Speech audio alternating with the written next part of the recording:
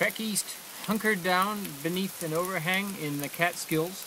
People ask me sometimes what I do when the weather turns difficult. Sometimes I just keep moving. Sometimes I don't have much choice if I'm planning to meet somebody a certain time that day or the next, and I just force myself onward on foot or boat or bike, however I'm traveling.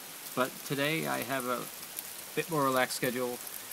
I'm meeting Michael Kudish, the forest ecologist, later today, but I'm a couple hours ahead of time, so I'm going to take a little hike up into the Catskill Mountains, but I'm waiting till the rain passes, if it does, and meanwhile hunkered down like a sensible mammal beneath this overhang. John Davis, Guiding the Wildlife.